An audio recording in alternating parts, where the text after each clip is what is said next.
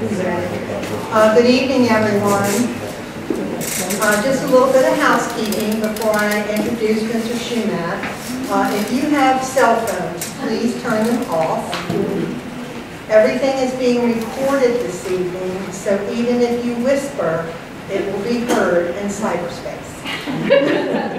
I want to thank all of our sponsors this evening, our Calvert Library and our wonderful Robin, the Bayside History Museum, and the John Hanson chapter of the Daughters of the American Revolution, who have provided all the goodies for you in the back, by the way, for when this lecture is finished. Donald Brady Shomette really doesn't need much of an introduction, but he's going to get one. He began his early professional career after graduating from Pratt Institute at the Wall Street Journal, Briar Publishing, and the Washington Post. For more than 2 decades afterwards, he served on the staff of the Library of Congress as the head of graphics, while simultaneously serving as the director of the Nautical Archaeological Associates.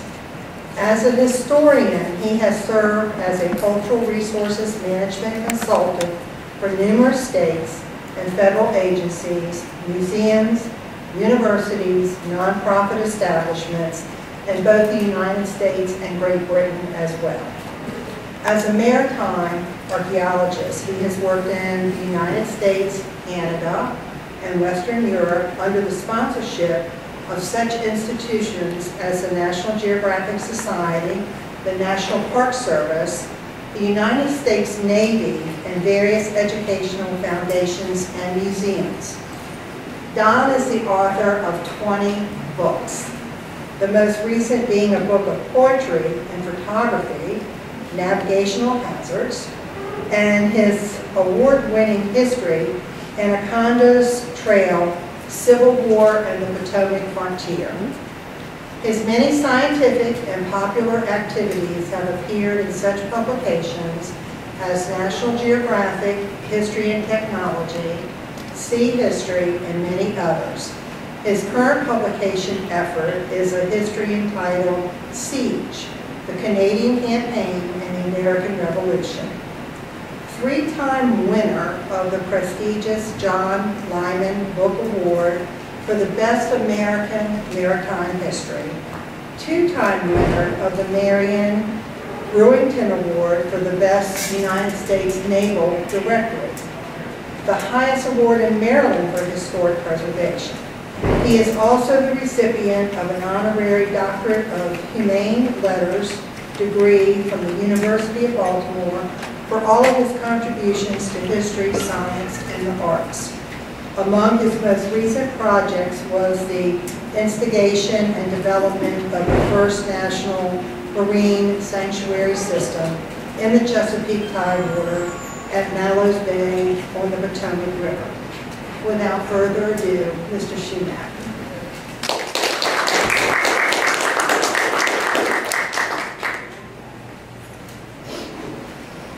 Well, I'm standing in for him tonight. He's not here.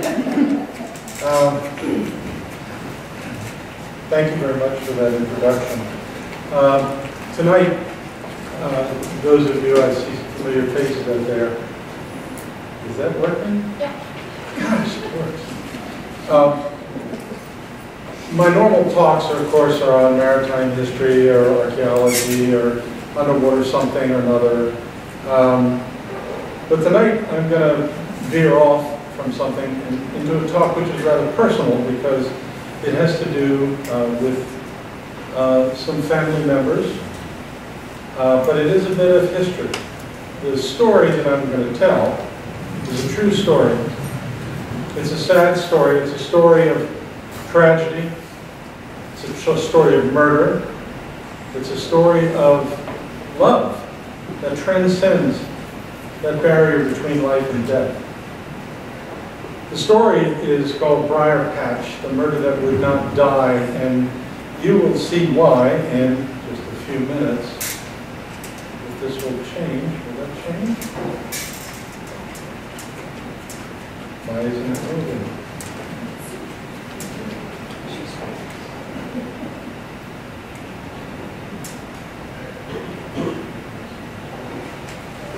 Thank you, Robin. I'm a dinosaur, by the way, technologically. In order to take into this story, I have to go back 67 years. I was 13 years old at that time. To a specific date, June 15, 1955, which was a very interesting period in time. I guess we would look at it as innocence by today's standards. The world was different. We had just come out of 10 years before World War II. We're the mightiest nation on the face of the earth. We are a nation that is growing. We are a nation that is a dynamic nation. We are educating our people as never before. Men are coming back from World War II and going to college on the GI Bill. We're building highways across the country under the Eisenhower administration, connecting America like it had never been connected before. We have an enemy, Russia. Surprise. We have this enemy that has got the bomb, and we are worried about being bombed. We are worried about World War III, which is very close. The time clock is that they just instituted is about 3 minutes to 12. And the upshot is that the government is making tests in Washington. On June 15th, they're going to evacuate Congress in a test in case the city is bombed. The only person who left the city was the president. But what happens in the local areas? What happens in Montgomery County, in Prince George's County, in Calvert County? How has this affected that? Well, it's a huge piece of our growth. Before World War II, Prince George's County was largely agrarian. Montgomery County was almost entirely agrarian. Certainly Calvert County was. And after the war, all of that changes. Prince George's County is growing by topsy. Montgomery County is growing. Where farms were, condos are going in. Not condos, but private homes. People who never could afford a home during the Depression before World War II are now buying homes. This is a big deal, and this is the world of 1955. There's some wonderful things. You could go to Washington Airport, which is not much bigger than a cow pasture there, and get a plane trip ticket to New York for 12 bucks. You could sit in a seat and not have your knees underneath of your chin. You could get a steak dinner and sit at a table. It was an incredible thing. This is new. Hey, electric typewriters. You don't need that old stuff. You got this electric machinery. New stuff's coming. Buy a shirt for $1.98. You buy a suit for 50 bucks. Nice suit. Just in a common home. Records. The new 45. This is the beginning of the period of rock and roll. This is where we are living. This is what's happening. Prince George's County, this is happening incredibly fast. Homes are going up all over the place. There's about 45 movie theaters in the area. And this is interesting because movie theaters are all privately owned. They're all owned by one person instead of corporations. I think we have 100 and some now, which are owned by 3 corporations. The challenge, however, is television. Television is just coming in. And what do we have on television on June 15? We got some really cool things. You know, This Is Your Life. We've got Howdy Doody. We've got a ball game on television. You can watch the Washington ball team take on the Cleveland Indians on television. Don't have to go to the ball game. And one of the things that we got on television on that Wednesday night, at 8 o'clock, was Disney. He had just come on television, and he had just put on a movie, Davy Crockett. Every kid in America has a coonskin cap. This is the world of June 15, 1955. Now, On June 14th, my mother and father and my brother and myself had gone over to visit his brother, my Uncle Print, and his wife, Lucy, and their kids. There were 3 kids. Nancy is the oldest, born in 1938, and this picture does not do her justice. She was a beautiful, beautiful girl. She's 16 years old. Her little brother, Petey, he's a whipsnort. I mean, he's a kid that's always in trouble, and everybody loves him. And the youngest is this little girl who is an adopted child. She is the youngest. She is 6 years old. Her name is Kathy Ann. And that was the Shomette family in a new development over by the University of Maryland. Now, Nancy is, I guess you would call her by today's standards, the queen bee of her social group. She was beautiful. She had a lot of boys chasing her, and she was a member of the teen club. There was all kinds of things. She's a sophomore, or a junior, at this brand new school, Northwestern High School. It's only 2 years old, and she is going over there. And on this day, she's going to go over and pick up her report card for the end of the year. This is her class photographs. She's up there in the far left with a little white thing around her. But she is a beautiful child. She has idols. She has Eddie Fisher. He's going to be on television at night, and that's, boy, she's got some idols, and these are a couple of them. And her best friend is a 14-year-old girl that lives two houses down, Michael and Ryan. Mikey, who is the girl in the far right. And Mikey is also a beautiful girl. These pictures do not do them justice. These are press photos. And Mikey, she is the cat's meow. She likes to wear tight shorts. She is, her father is a police private from the Metropolitan Police Department. And she attends St. Joseph's Parochial School in Washington, D.C., which is, it's rather upper class. Her father is really pressing to be able to keep her there. And 2 days before this, she had just been confirmed, had her confirmation, and she was quite beautiful there. When she was fixed up, she was the cat's meow. She looked like she was 18, 19 years old. And she had boys chasing her too. These 2 girls were the cat's meow. Now they all, in that neighborhood, were members of the Lewisdale Teen Club, which is down at Lewisdale Elementary. And the club was several blocks down from where they lived, which is here. A is the Shomette household, and B is the Ryan household. Now, on the 15th, that morning, Mikey and Nancy are going to go over to Northwestern High School together.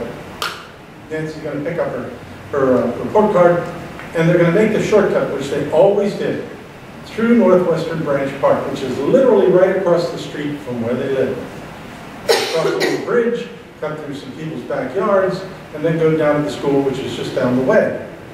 And this was the route that they were supposed to take. And at 8 o'clock that morning, Nancy puts on her very best orchid dress. They're going to have a picnic after this. The picnic is going to be convened in the park, and a bunch of her boyfriends and girlfriends, they're all going to have a picnic over there, and it's going to be the end of the school year. That doesn't happen.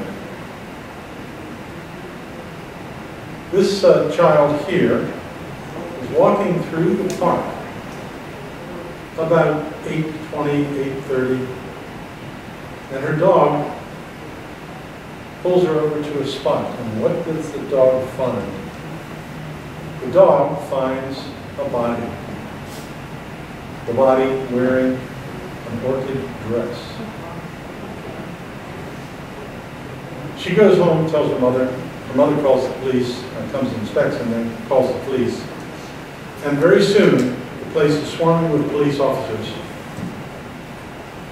My Uncle Print had gone looking for her because she hadn't shown up. Some of the kids had come back and said, "Where's Nancy? We're supposed to have a picnic." And the kids kind of alerted him that she should be found somewhere. So he goes to the school, can't find her. But then he sees the police officers down in the park. He goes down there and he recognizes instantly the orchid-colored dress pulled up over the body's chest and head.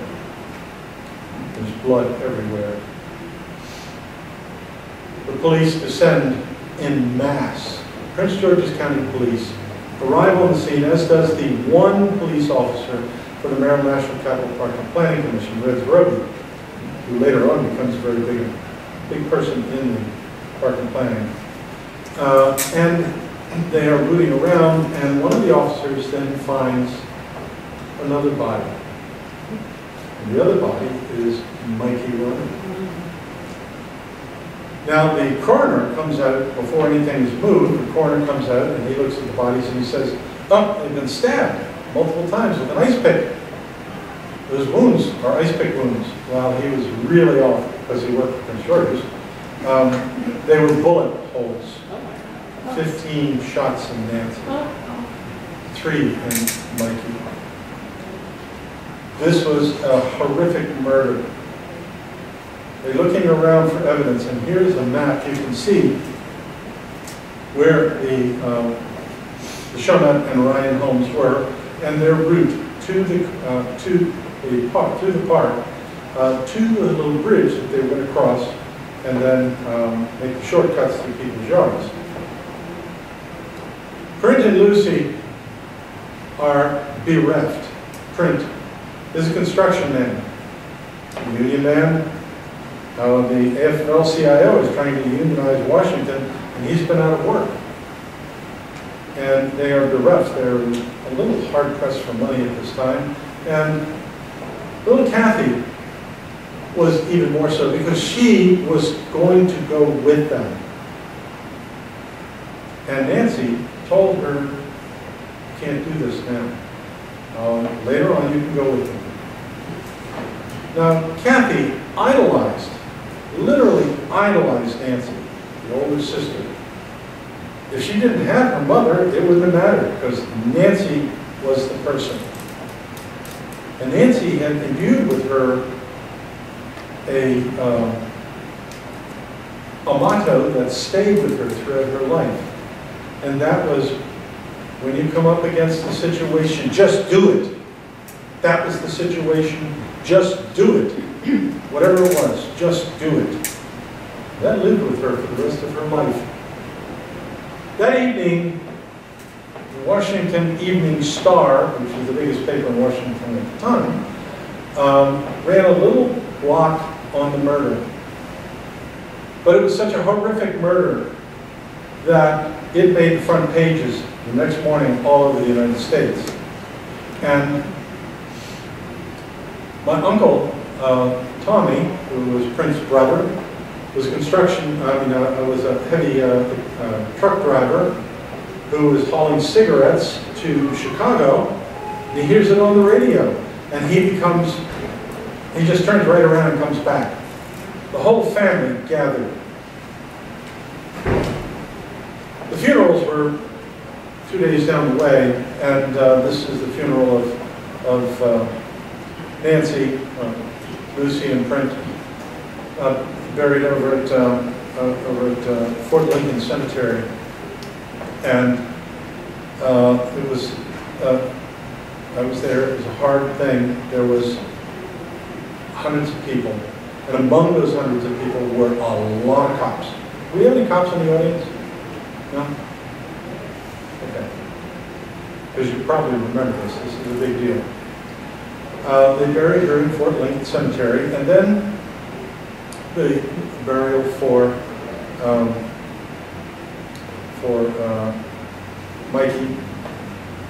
And she has a service at St. John Baptiste de la Salle Church, where she had been confirmed. and Mount Olivet Cemetery, she is buried. Again, with a lot of police officers.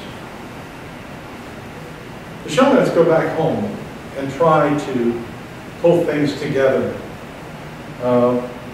It was very difficult because phone calls started coming in. Mysterious phone calls.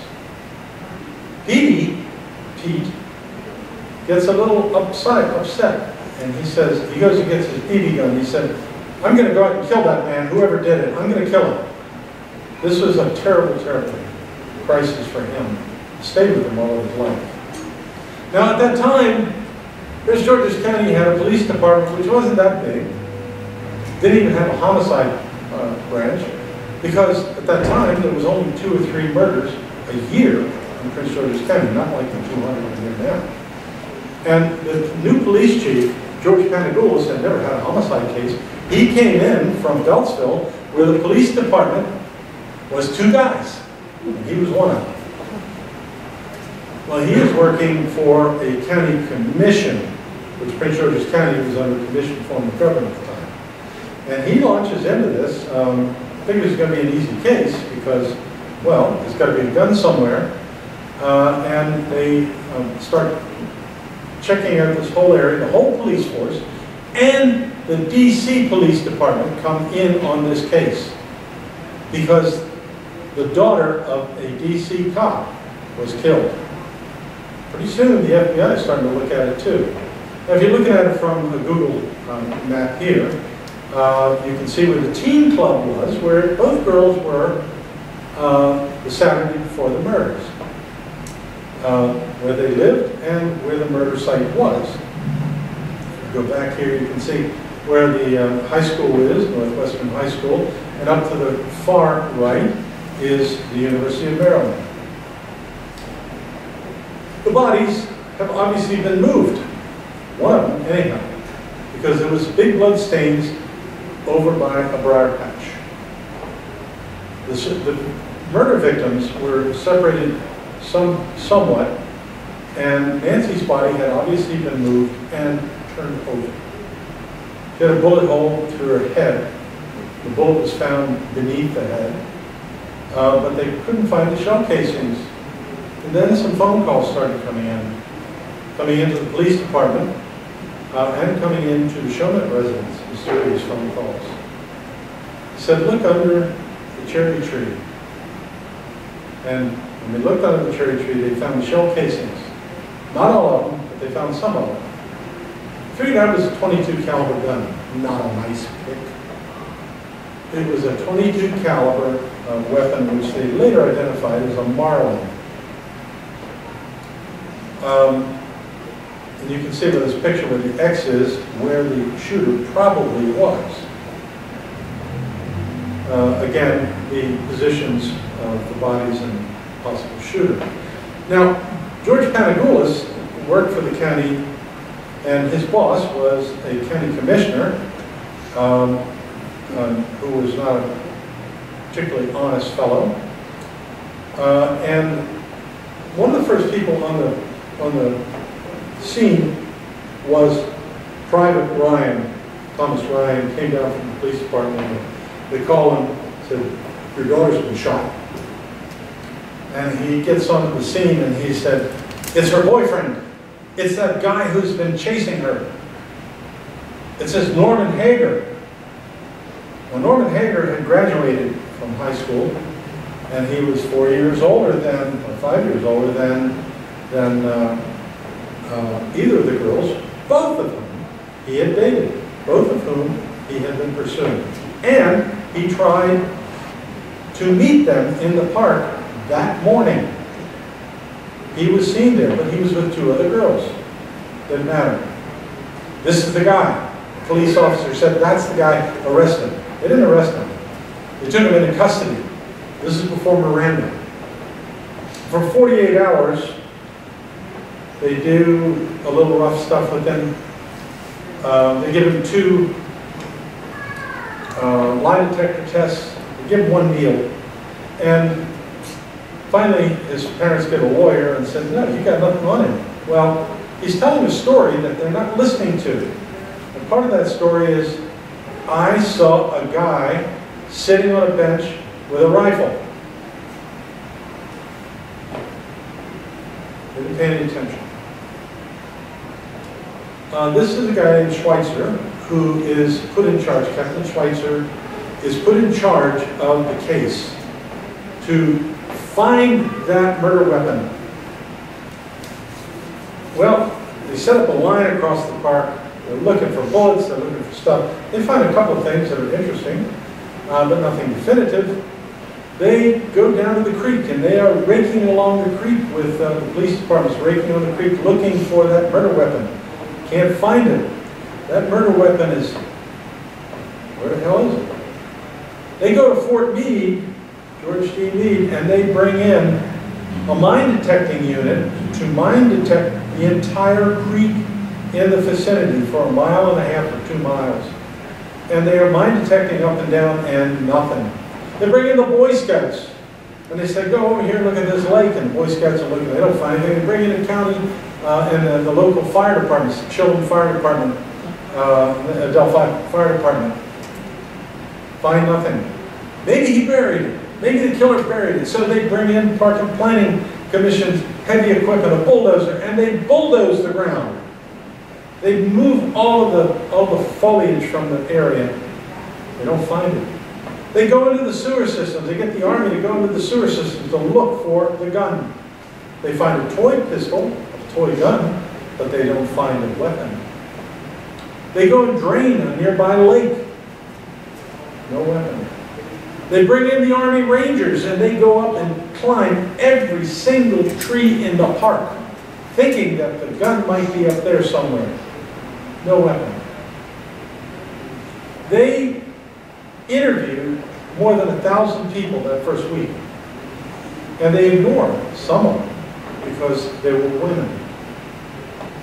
One of them who ultimately tells the actual time. But one of the guys they interviewed is this guy here, who was my uncle Rodney Ralph Shomette. He's a young man here. He had been a World War II hero. He went in at Omaha Beach on day 1. Fifth man up on a bulldozer, push over a pillbox, and goes all the way through to Remagen, crosses the bridge at Remagen, and is put in charge of a concentration camp as one of the soldiers there that had just been freed. Comes back and becomes a construction man, like all of the Shomettes. None of them had above an 8th grade education. All of them were Depression children. Rodney was working on a job over by Delphi and saw, the day before the murder, a guy go into the woods. The man's going into the woods, he's carrying a rifle. And then the next morning, he sees him coming out. Him and a number of the laborers on the job. And they relate to the police a description of this fellow. And they said, well, we think he was carrying a bandolier. You know, like the Mexicans do down in the Revolution. Looked like he was carrying some web belts or a knife. And they made a composite drawing of him. And they called him the Pancho Villa Killer.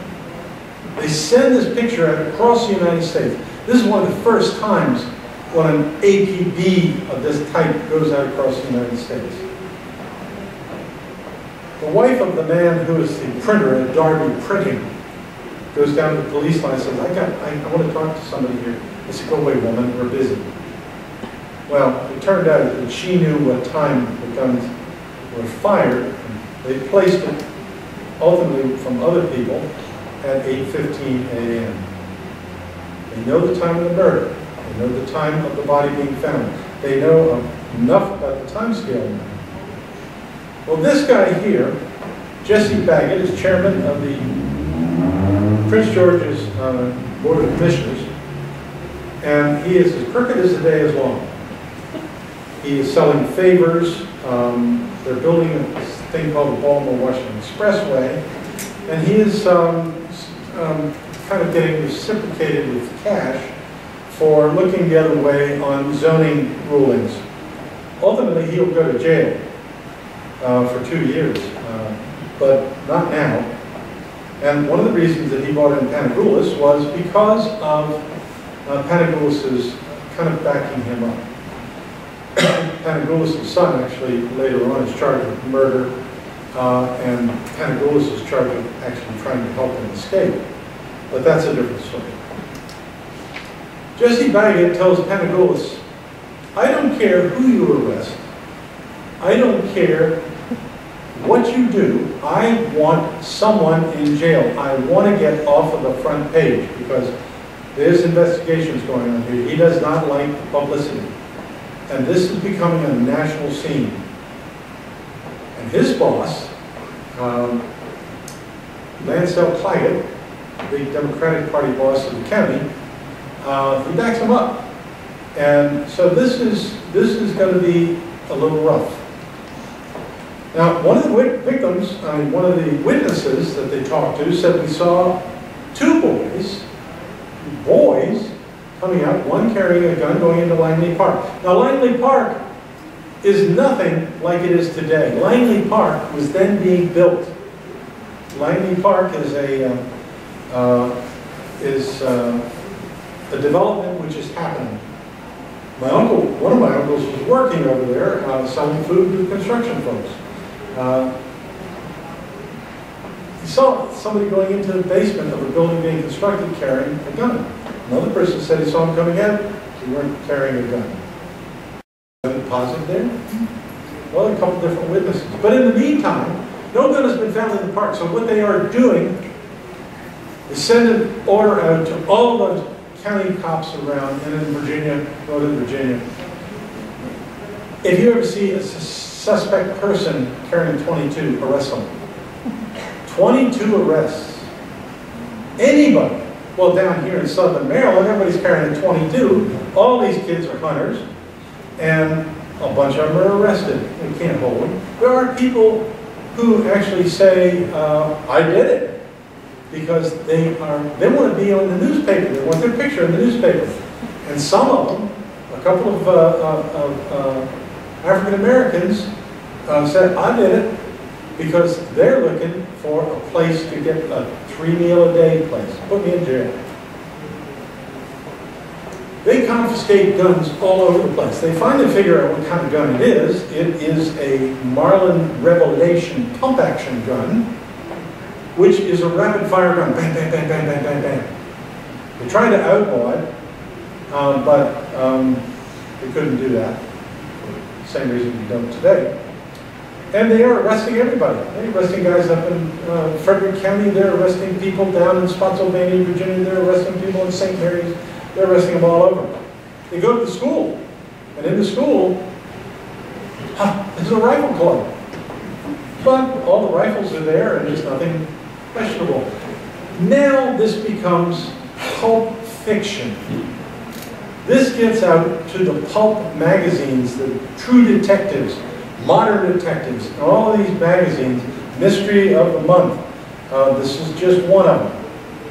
It becomes the crime of the decade. Well, they can't figure out who did it. Now, in the meantime, the Shomette residents are getting phone calls. Sounds like a teenager, nobody knows, but there's these phone calls coming in, and they're saying, could I speak to Nancy? Is Nancy there? Where's Nancy? And then I'll hang up. And they try to trace him, they can't. And finally, Baggett finally gets Panagoulis to tune this whole thing down. And he said, we're going to put our best detective on it, and this is the guy, Earl Huber, who is put on the case, and the case goes, nothing happens. Until the following year. June 1956. These two girls, Mary Elizabeth Feller, who is 16, and Shelley Jean Venable, who is 14, decide they're going to go on an adventure. They're living up in Laurel, and they decide they're going to go on an adventure, and they're going to hitchhike to Florida. They're not taking anything. They're wearing their shorts, their flip-flops, and they go out on Route 1, They start thumbing. The car picks them up. And Venables' brother sees him getting into the car, green Ford, and they're not seen again. A little bit later in the month, they find Mary Elizabeth's body up near Catoctin in a pond near the Potomac. She had been raped and strangled, raped after death. Shelley Jean Venable was found about 9 miles away several days later. She had been raped and shot in the head with a .38, but raped after death. The police don't know what to make of it. They go nowhere. The next year, in June 1957,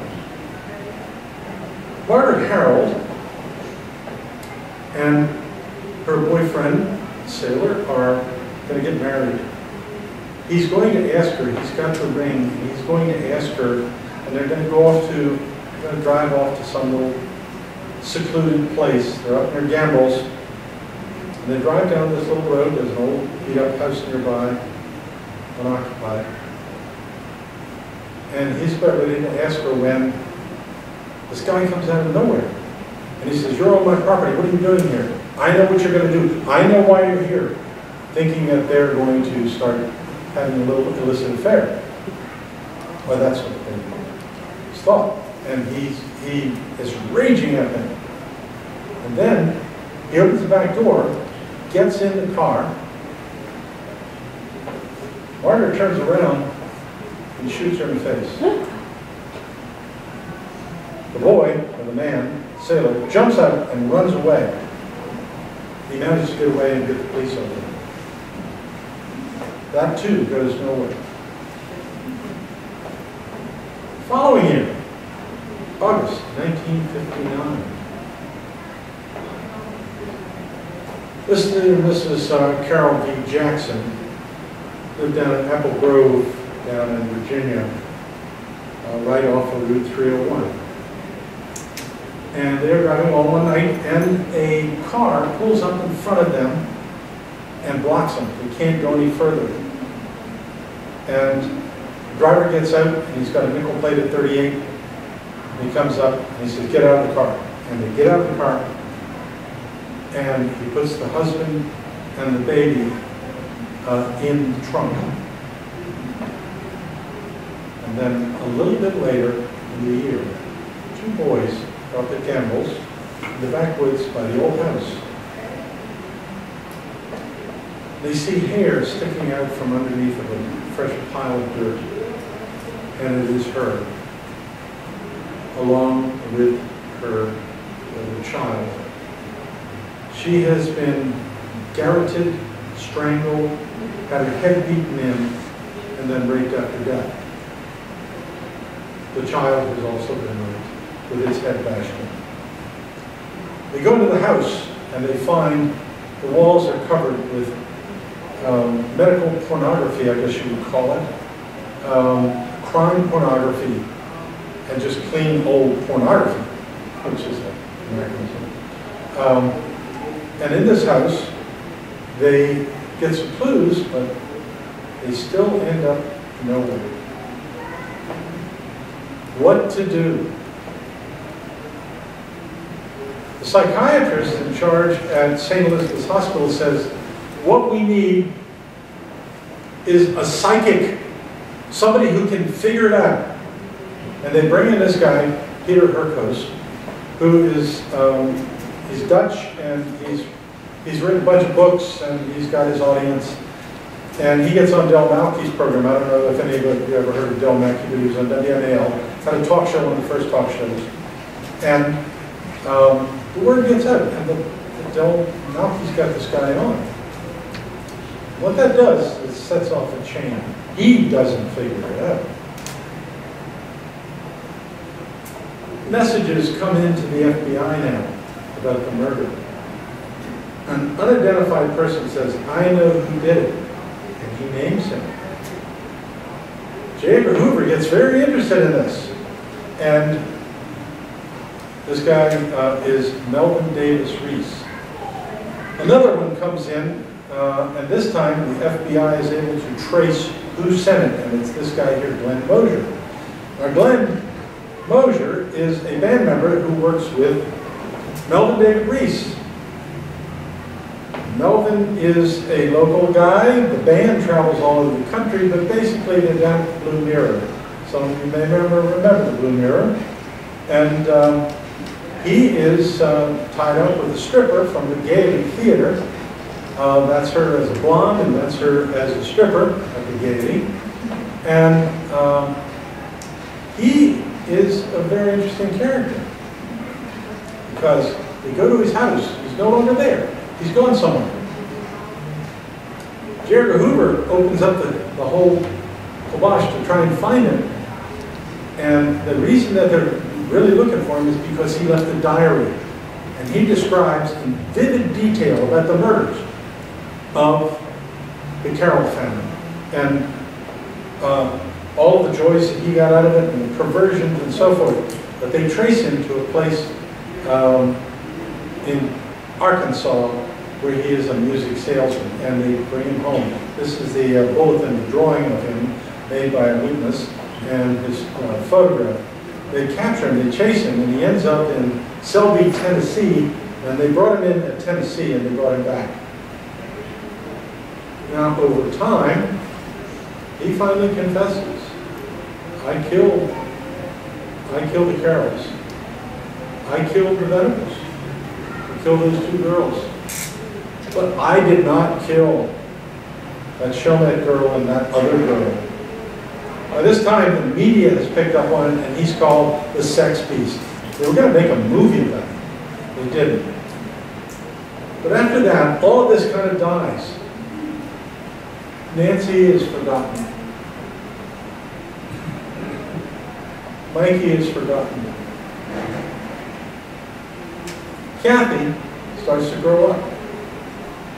Now her motto is just do it. She puts this behind her and she starts growing up. This is with her friends and one of her relatives. She graduates from high school. She is a beautiful, incredibly smart woman. Eventually she'll go to work with Sally Bride out in California. But in between then, she marries a Naval Academy graduate who becomes a captain, assigned to the Philippines. She doesn't go. The marriage doesn't work. She has a child, the marriage doesn't work. And instead, she decides that she is going to go to college and get her law degree. She's going to go out to UCLA. Absolutely gorgeous woman. Just beautiful. She gets into the law school, and she is working part-time as a model. She's a professional model, making a living out there, until something happens. February 1990 now. We're what, 35 years from the murder. The Washington Post receives an order for a memoriam in the obituary section, and the memoriam is to Nancy and Mikey. It's 35 years later, and nobody in the family put that memoriam in. They are trying to figure out who did it. The case is reopened. Now, Print is on his last legs. He's not in good health. And Kathy comes home to take care of him and to see what she can do in this case, because she remembers her sister saying, just do it. Can you help the police to do it? And from time to time, she thinks that Nancy is really with her in that room, wherever she is. She's an animal rights person. She is a member of the Sierra Club. She begins to write the Sierra Club when she comes home. She is actually a copy editor for a while at my former publisher, Tidewater Publishers. And she is a lovely person, incredibly smart. And she's taking care of her older father. They go and get a place over Corsica River. They're renting, and she's taking care of her dad there. and her mother's died. But while they're over there, something happens. She gets bitten by this little bug. It's a deer tick. And she gets Lyme's disease. Anybody here had Lyme's disease? Lyme's disease, if it gets into the advanced stages, is horrible. Well, soon as she had it, the doctors in 1990 did not think Lyme's disease was an issue. It's something else. You're having PTSD, or you're having some other type of affliction, but this isn't an issue. Didn't have a test for it. And Borrelia burgdorferi gets into the system. It can change your DNA. It gets into the brain. And you can suffer a change of symptoms every 2 weeks. First it's your back, then it's your chest, then it's you can't breathe, or any type of thing. Then it gets bad. Well, about this time, Pete Shomette receives a phone call. And it's from a guy I will call Harvey. I don't know if Harvey's here or not tonight, but I won't name you. But Harvey is, he tells Pete, he said, listen, I want to talk to you because I'm the guy who posted that memoriam in the Post, and I think I know who the killer is. And Pete, not an easy guy to get along with sometimes. He talks to him a bit. Then he calls a friend of his who had been with him in high school. I think he was a basketball player, Steve Reichert. And Steve Reichert is a detective with the Prince George's County Police. And Steve Reichert goes to this guy, he goes and finds Harvey, and he talks to him. And Harvey's willing to talk to him, and he's got all kinds of information. Because Harvey was at the University of Maryland at that time, and Harvey had he had come home from Korea, got a GI Bill, went to college, and the murder happened just around the bend, far from where he was in school, and he decides to take it up as a hobby. I'm going to try and find a killer. And over the years, it becomes an obsession. And just how bad, we'll find out in a little bit. Well, Riker can't pin anything on him. He's got his files. The man turns his files over to him. And there's information that they can't figure out how he got. But there's no murder weapon. There's no way they can hide, they can pin anything on him. So, in the meantime, Kathy has been asked by the Washington Post to collaborate with them on whatever's going on from a third-party source with the police. And the police decide that they are going to set this guy up. And they're going to have him meet Kathy. And Kathy is going to be wired. She's going to go up to, they're going to meet at Bob's Big Boy on New Hampshire Avenue. It's not there anymore. New Hampshire Avenue, right across the county line in Montgomery County. Prince George's County didn't realize that that's beyond their jurisdiction. They wanted to film it and put it on as a promo for the county police, which was getting some bad vibes and bad reviews at the time. But Kathy says, no, I'm going to meet him on my own. So she goes out there, and she is worried about this. This guy knows too much. She goes and buys a gun. She buys this gun, and she sits down to breakfast with a man who's avuncular. Who kind of reminded everybody of Walter Cronkite. Really friendly. You'll like the guy. He's sweet. He's cool. Well, they have breakfast. And he tells her everything. He tells her what he's done and so forth. And it goes in towards lunchtime. And then longer. And as they talk, he starts changing. And Kathy asks him, why are you staying with this? He said, because I love your sister. And I always have. But she's dead. I talk to her all the time, and she talks to me. Well, this is a little much. Kathy persists because she's always had the feeling that Nancy was somewhere around her. So she persists, and then he says, you know, I loved her, but you're much like her, and I could love you too. And with that, Kathy gets up and tears at her.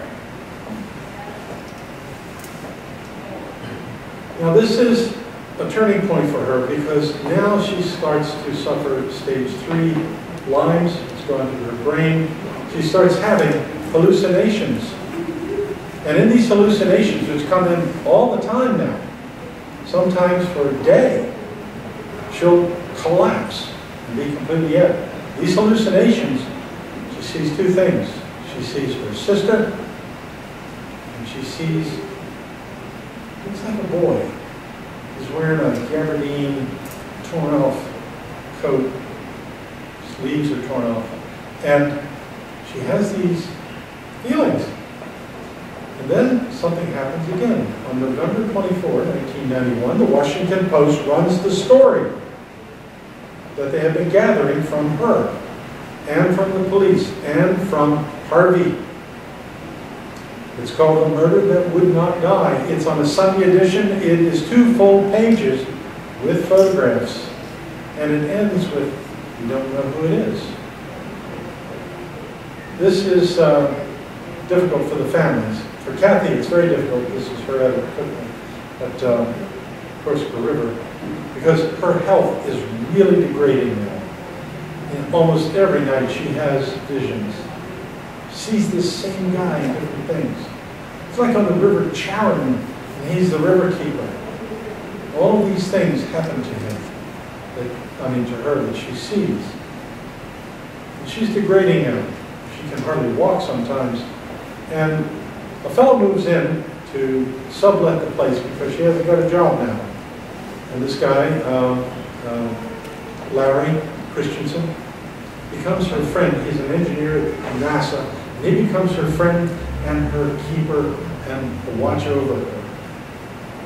I won't say it's a love affair, but they do love each other in a paternal way. Her husband, former husband, even comes back. And you can see how she is degrading rapidly. And she is suffering horribly. But she sees these visions over and over and over again. Pretty much the same person. One day she's out sitting on the balcony and she looks down at the river and she sees a boat coming in. And she starts to see that guy. And she is in terrible pain now. Then, something else happens. On June 15, 2000, 45th anniversary of the murder, a woman is taken into custody in North Pole, Alaska. And her name is Jean Dobeck. Jean Dobeck has been captured by the FBI. Who's been following her and her husband. They're grifters. They have been ripping off people across the United States, insurance companies and so forth. And they've been following her, and they finally caught up with her. And she's up there because her son's in the Air Force, and she thought she could escape. Her husband had died of cancer in Texas, and she was on her own. And when they captured her, she said, "Wait a minute, I will tell everything to you, but I want to make a deal. And I have to talk to the police in Prince George's County, Maryland." And what is that deal? He said, "I know who killed Nancy Marie Shomette and Mikey Ryan." So they bring the Prince George's police up. And the story she tells is rather interesting because they had just been in Maryland a couple of months before. Her husband and they went down to Florida. And they went down to Florida to see her husband, Johnny's brother, a guy named Eddie Dobeck. That's at a Hialeah racetrack. There's a hospital, and he was in there, and he was dying of cancer any minute now. And he had called them down. And he brings her over and he says, listen, I have a deal. If you're ever caught, use this. And he tells her the story of how he murdered Nancy and Mikey. They were at the teen club. His father was a Polish immigrant. He was a pockmarked-faced teenager. Rather rough kid, him and his brother. They become very tough kids. And he says that Queen Bee did not want to dance with me. She dissed me. She embarrassed me in front of all the kids. And then he got really angry and left. And his brother, Johnny, says, we'll have to teach him a lesson. We'll meet him in the park and we'll bring our 22s and scare him. The next morning they walked through the park and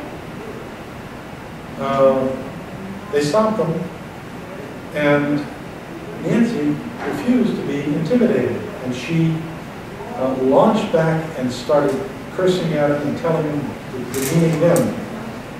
And Eddie lost it and started shooting. 15, 16, 17 shots. 15 of which hit Nancy.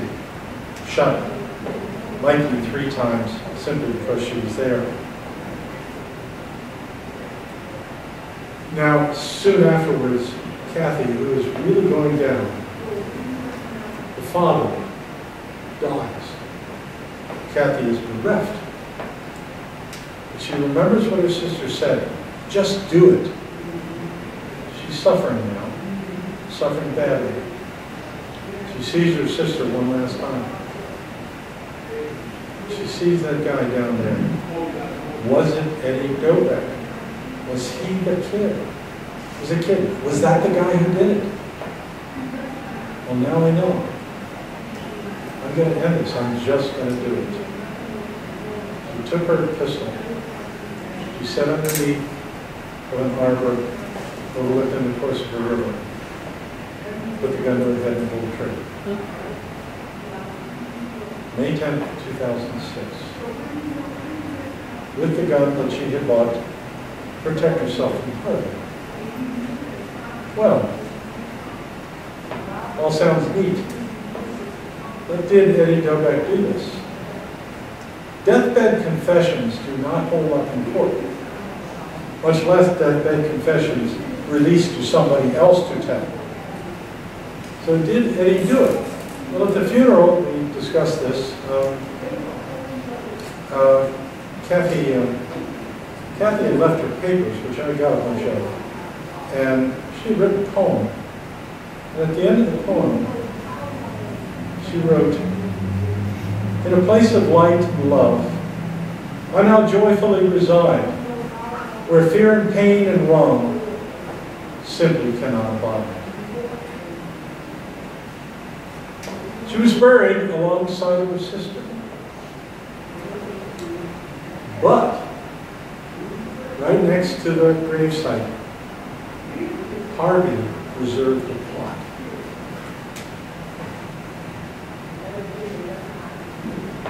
I was going to write this book about Nancy's murder with Kathy. Obviously, we didn't do it together, but I had to do it simply to address both of their tragedies. Whether the book sold or not, I didn't care. I just had to make it known.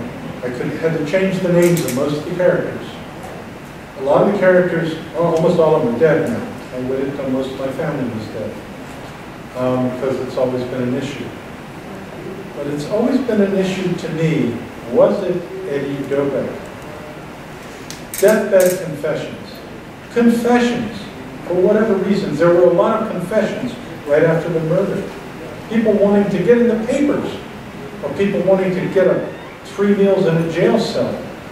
People wanting to just end it all. There was one boy in a reform school who had been beaten as a child. He was been badly mangled and everything, and tough kid, and he ends up in reform school, and he wanted to get out. So he said, I did it because he wanted to die. Did Eddie Dobeck do it? Who the hell was Eddie Dobeck? After the book came out, it occurred to me that I could pursue it a little more. I couldn't find it on the internet, I couldn't find it in the phone book, I couldn't find it in any normal places.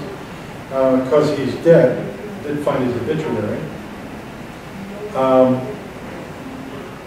But who was he? What was he? You know, he was a Polish generation. He was, Nancy always called him a Polak. The upshot was that we're never going to find out about him. So I went over to Northwestern High School. And I asked the principal there, could I see the yearbook? What do you want it for? And I told him. He said, I don't think so. And finally, I talked to the secretary over there, and she brought it out, and I photographed it.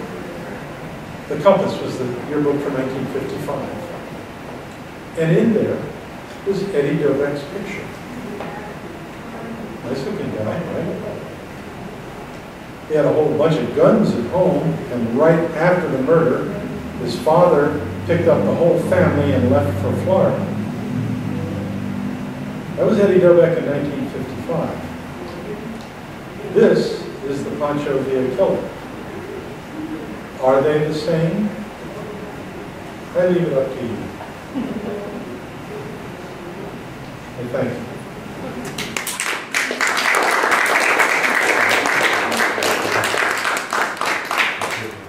Any questions? What did the police do when they found out about this deathbed confession? How did they treat it? The police, how did they treat this deathbed confession? They couldn't do anything because it doesn't hold up in court. And the question about what happened to Jean Dobeck, there's two ways to go. One of the reports is that she got out on a bail in North Pole, Alaska. There's no place you can go in North Pole, Alaska, so they let her out. The other one was that she went to jail. I could not find a record for it. But when she went out, the one story that she went out on was that she stepped out of the jail and started to walk across the street and was hit by a truck. And that was the end of the story. So, which is what I used in the book because I could not find the other one. But a deathbed confession doesn't hold up in court. Answer from behind the, if you'll repeat the question and answer from behind the lectern. What's that? The microphone's not what you mute up if you're not behind the laptop. So if you'll repeat the question when it gets asked. I'm sorry, I couldn't hear. You had a question? Yeah, it's been quite a few years since I read the book. But maybe I'm confusing it with another story. But I thought that the detective that reopened the case had found someone that was in prison with Dobeck who confessed. No, I think you're confusing that with the Reese case. They were trying to ally all those. J. Edgar Hoover wanted all of those murders to be together. He wanted them as a serial killer. He was a serial killer, serial rapist, serial every bad thing you can think of. And when he was in jail, he got the death sentence, but he did not go to some lawyers appealed it. He didn't want it appealed. He wanted to die. And they appealed it, and they kept asking him questions, and it was some years before they found out that he was involved. He was the guy who killed the Venable and the other girl. He did not exchange with other people, as far as I know. I tried to see him, and they wouldn't let me see him because he was alive at the time. He died of cancer while in jail. He was in federal penitentiary, but I couldn't. So I'm going from what the record proves. So I think that is probably what you're thinking of. Mosier was not in jail. Mosier is the guy who turned right hand. Mosier received a card, a little how you doing card from Reese while he was out there in Arkansas, apparently trying to hide from the police because the story was getting heavier. And that was what the key for the FBI to go out there and find him was. They went out there and they were able to locate him. Any other questions? There's a question on Zoom that says, might Ancestry or 23andMe DNA help? So whether there's a... It might, I was told that the artifacts, the elements that were raised, that were found in the park, which included such things. There was a little note, I think. There was part of a gabardine shirt. There was some stuff by one of the fire pits. That whether that is still in the collection of the police department, I don't know. But I was told by an officer over there that the files had been dumped. Ironically, the guy who was in charge of the cold case files, I didn't know it at the time, bought my last house. His wife was a clerk with the court, and he was a police officer in charge of the cold case files. I didn't know it at the time. But the upside of that was that I received a call from an officer about 2 years ago who said that the files had not been destroyed. So I don't know. I haven't made an effort to pursue this any further. It's 67 years old. Any other questions? Thank you very much.